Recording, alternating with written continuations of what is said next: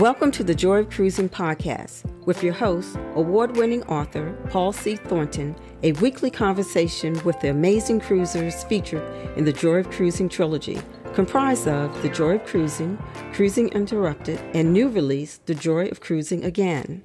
Each book is a compilation of features about cruisers and cruise and travel personalities from around the world. It's the next best thing to cruising, hearing about cruising from the unique and diverse perspectives of Paul's amazing guests.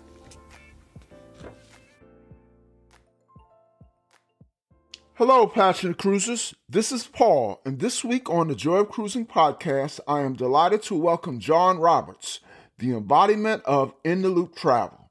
I featured John and In the Loop Travel in Cruising Interrupted in a section called the Globetrotters, which focus on world travelers who transcend cruising. John is a consummate cruiser. He has sailed 120 cruises and has a wide breadth of cruising experience, from megaships to luxury craft to expedition cruises to Antarctica. Whenever I am close to booking a ship, and I wish it were one of the luxury vessels John blogs about, I first check to see if John has a review up, and he always does. Welcome, John, to the Joy of Cruising podcast. Hi, Paul. How are you today? I'm doing well. How are you doing? I'm all right. I'm doing a little bit of traveling. I'm on my way sort of in a deep freeze in the Midwest, making my way back from my wife's parents' house in Wisconsin. We're in Lincoln, Nebraska now. We had to hunker down. We had a big hailstorm and deep freeze in this part of the country. But on my way back home to Colorado. Well, safe travels. So thank you. It's kind of a warm up for some of the trips I got coming later, so I'm getting myself acclimated to some of these Arctic conditions. Well, we'll be asking about those. For starters, tell the listeners about In the Loop Travel. All right, so that is a website, inthelooptravel.com, and some social media platforms also will be found under In the Loop Travel. I do writing there covering cruise travel, mainly active travel, fitness thing, and I also have a business where I have clients that I write and do some freelance work for some websites and magazines around the world. So how did you get started with In the Loop Travel? Actually, it's coming up on 10 years ago now in April, and it started from my passion for travel and cruise. I used to be in the newspaper industry for about 15 years, and that started to fall on a little harder times with some layoffs and cutbacks and things like that. So I took my journalism knowledge and my passion for travel and sort of branched out into my own and ventured out to do some more traveling and do some writing in that arena and slowly build up my audience and my website that way. Now, one of the things that distinguishes your website and blog from other cruise bloggers is that fitness is covered extensively on your website. I know that is important to you. Talk about that. Yeah, I personally used to play sports a lot, and I'm into fitness. As we age, I like to think that being fit and doing things like that help you live a better, more healthy life. But when it comes to travel, it's also a fun way to be able to travel a little better.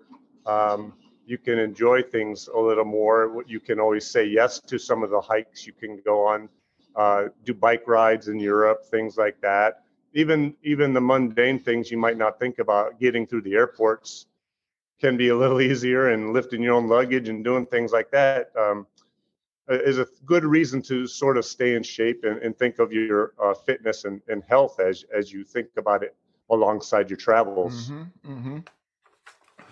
Now, one thing we don't like to talk about too much is COVID, but I recall when I interviewed you for Cruising Interrupted a couple of years ago, you know, we were in the lockdown or going into the lockdown, and one of the things that you, along the lines of fitness, one of the things that you were thinking about getting into was, I can't remember if it was a 5K, 10K, or a marathon. Did you ever do that?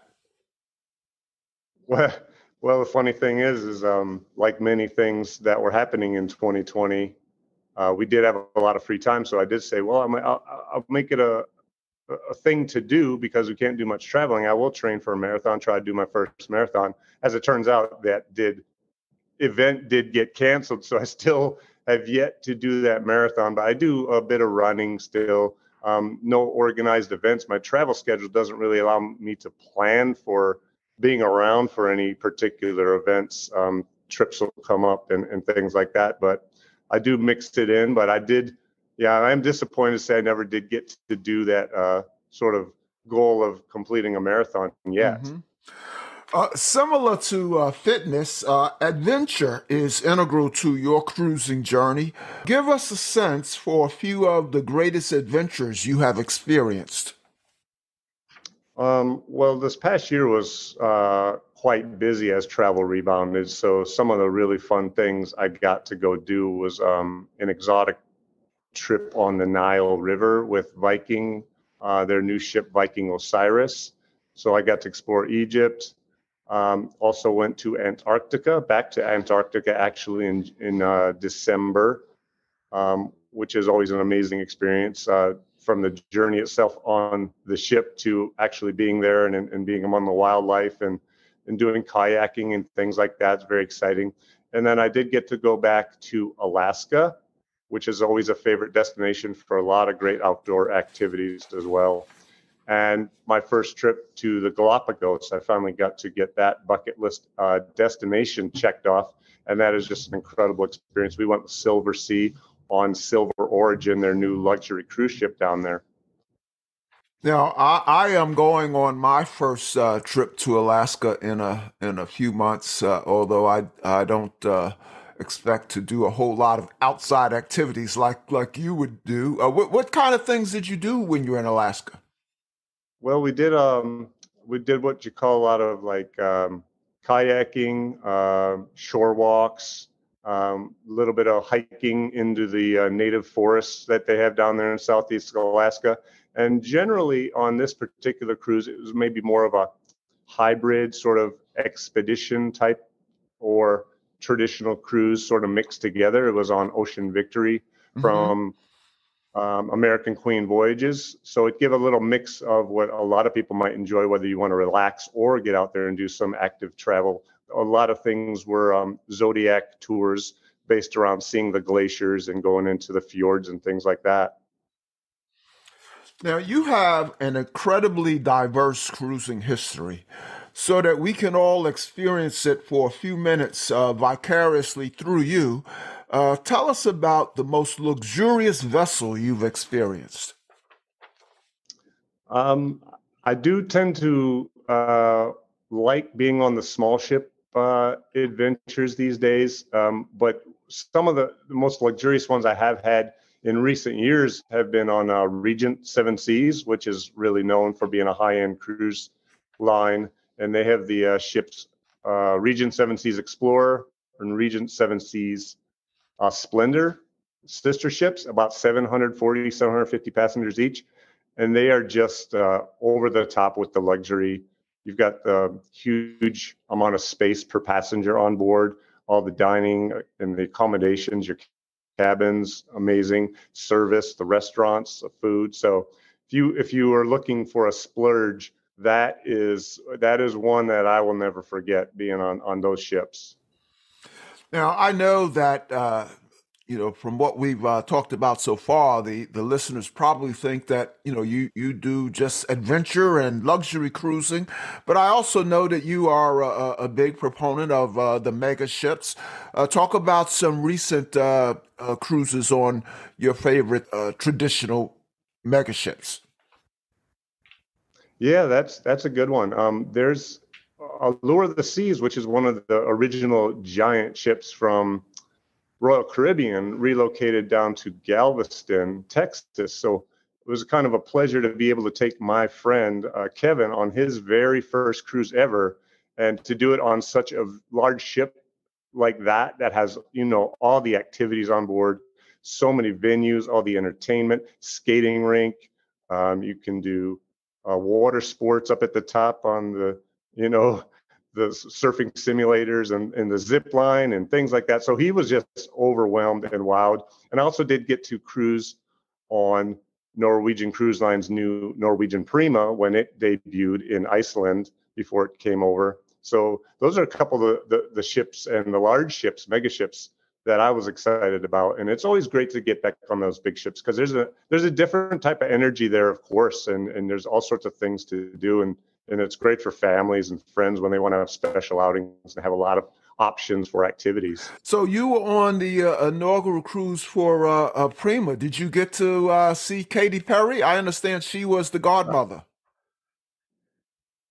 Yeah, she was a godmother, and she was around the ship, and she was actually enjoying the cruise. I know a lot of godmothers. There's some men who are god people. I'm not sure what the term is there for godfathers, I guess, on some ships these days. I know. But a lot of those. Pitbull is a godfather. Pitbull was as well, yeah. So he sort of set the trend and got some men involved. But a lot of times those people that are on board and aren't, or they sort of pop in, do the event and leave. She actually cruised and was with her family. Orlando Bloom was on board. She gave a concert and they were participating in some of the game shows and they seemed to really enjoy it. So it was kind of neat to see celebrities even enjoying cruising as much as we do. An added unexpected treat. So I know that you are a contributing writer to Quirky Cruise. We had them on the show recently. What's the quirkiest vessel you ever covered for them? Yeah, Heidi and Ted are great over there at Quirky Cruise. They're building a nice site for people who are aficionados of small ship cruising. And I would say in some of the recent contributions I had to them that I really liked a lot were that trip to Egypt on Viking Osiris. She gives me a lot of space to write all my experiences and a lot of photography that gets displayed there. So that is awesome. And I also went in the Caribbean on Sea Dream Yacht Club. So many people have been telling me about what a great experience this is. You're on an older ship, about 40 years old, but the service and food is just incredible. And they have a lot of active things you can do from their water sports marina. So we had a great time on that ship, and I was able to write about that for them as well. Mm-hmm, mm-hmm. What are you working on at In the Loop Travel right now? Well, like I said, I had a really busy year last year, so I took January to sort of like refresh and relax after such a busy travel schedule and catch up on some of the work and the content I'm trying to create for the website and some of my clients, and set my schedule for the new year. And we're going to be off and running again with a lot of trips coming up this year. We're going to Chile for a Patagonian Fjords cruise with Viking on Viking Octantis, one of their two new expedition ships. In general, for In the Loop Travel, you can go check out the website, inthelooptravel.com, but it is going to be redesigned by summer. So I'm putting some work into that. It's going to have a lot better look as well. So those are some of the things I'm busy working on right now. Mm-hmm, mm-hmm. So you kind of alluded to it already, but let us know, how do we follow In the Loop Travel on social media? I know you mentioned your website. How else Right. do we keep up with John? Right. In addition to the website, I'm active on YouTube. We have a nice YouTube channel that puts a lot of reviews out and ship tours and room tours so people can really get a look at what they're getting into on their trip. I'll do vlogs and sort of give tours of the ship. And so I'm on YouTube, Instagram, and Facebook and Twitter, and all of those will be found by searching for In the Loop Travel.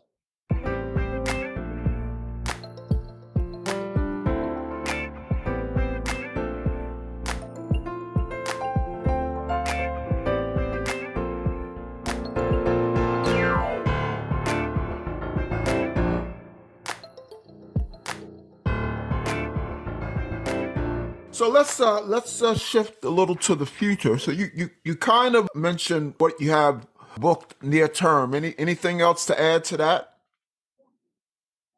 Yeah, the trip to Chile, and then beyond that, I'm going to go to the Baja Peninsula and the Sea of Cortez with Scenic on Scenic Eclipse. Later in the year, I'm going to be going to Japan for the first time. I'm excited about that on Windstar. Yeah, and a couple European river cruises with some new ships on the Danube, and a couple of trips to the Arctic with National Geographic Resolution Lindblad expeditions, as well as a new ship coming out for a company called Swan Hellenic. They have a new ship that will be starting and selling in the Arctic. It'll be my first time doing Arctic cruiser on Svalbard. Well, I know I mentioned this to you one time on social media, but I'll state it again for the world to hear. If you are looking for an administrative assistant to help you carry bags on some of these luxury vessels, I'm available. All right. I would definitely keep that in mind. I'll put you in my Rolodex. Hey, what's on your bucket? How does a guy who goes on these unbelievable vessels have a bucket list? But I'll ask anyway. What's on your bucket list? Well, true enough, there's a lot I've done, and I'm very fortunate. But this world is so big and wonderful that there's plenty left to do. And of course, life is too short, so I try to keep going. I've not been to Australia yet, so I'd love to travel all around Australia. I figure I'm gonna need a big chunk of free time when I go over and do that.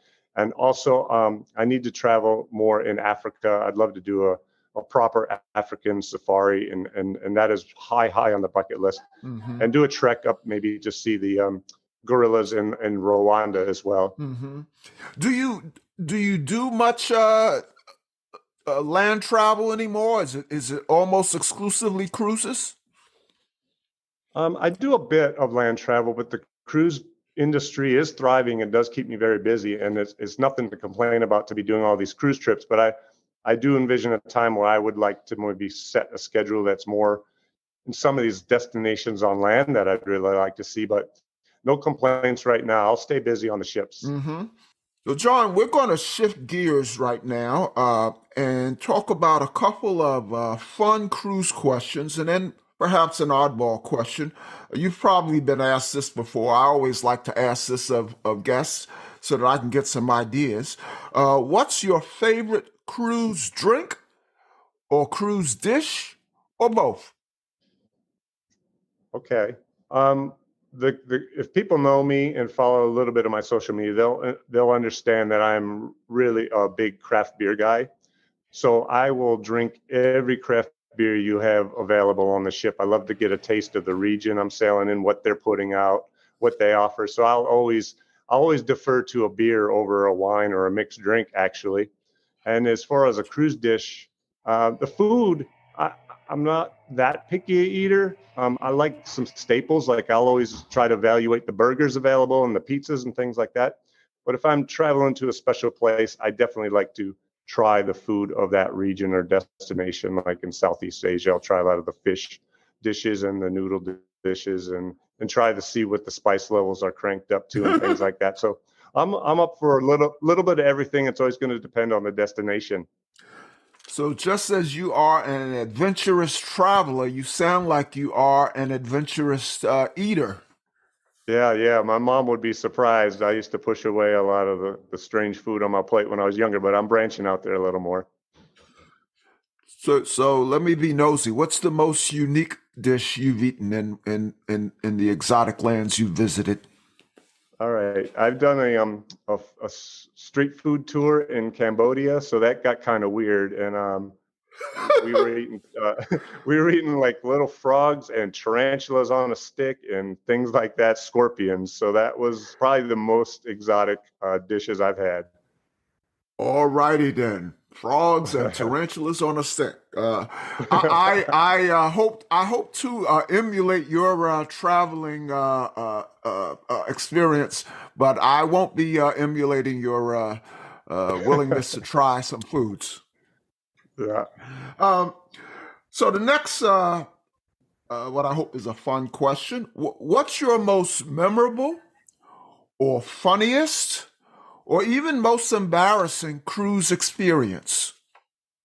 Well, sort of quirky and unusual, I would think is one of the early cruises I did on one of the big ships. If people out there, your audience probably remembers Royal Caribbean and Celebrity. They have a late night adult sort of scavenger hunt competition called the Quest.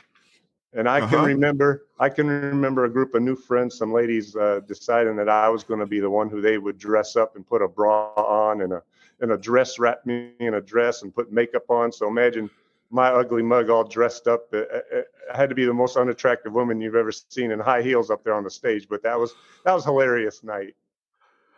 Photos, please. Yeah, I was going to say, there are photos, but you will not be seeing them. How's the saying go? Photos or it didn't happen? Finally, John, you have a very large following. And let me say welcome to the many In the Loop travel fans who are listening.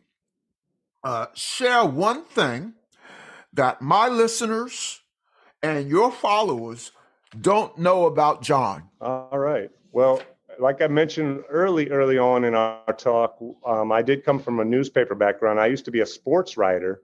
So I have a huge passion for sports and sports trivia. And if you catch me around, we're going to talk sports all the time. That's just something I love to do. So I'm a big sports fan, and I love those competitions and watching sports and playing trivia games. And cruise ships often have trivia contests. I really enjoy that. Who? Speaking of sports, who's your favorite team and who's your favorite athlete? Curious to me, as I grew up in upstate New York, but I never took to those regional teams. So I've got kind of a diverse group of sports teams I root for. It's the Minnesota Vikings, the Cincinnati Reds, and the Philadelphia 76ers. You're all right with me, John. All right. Finally, we're going to put you to work. Please tell the listeners who is the winner of this week's copy of The Joy of Cruising or Cruising Interrupted. All right, everybody. Big drum roll here. We've got a winner, and it is going to be Janet Horde Mercer. Congratulations. All right. So Janet is a member of the Joy of Cruising podcast group. Anyone who joins that group or either enters at my website is eligible to rent a free book. So I'll be following up with her shortly. Thank you very much, John. Continued best wishes to In the Loop Travel. You do so much in the cruising world. I'm pretty sure if you're willing, we would love to have you back sometime in the not too distant future. Best wishes and take care of yourself. Thanks so much, Paul. Always a pleasure to talk to you, and thanks for listening, everybody. Travel adventurously. All right, John. Thank you. Bye-bye now. Joy of Cruising and Cruising Interrupted can be ordered at the link on the joyofcruisingpodcast.com, each for $16.99 plus shipping.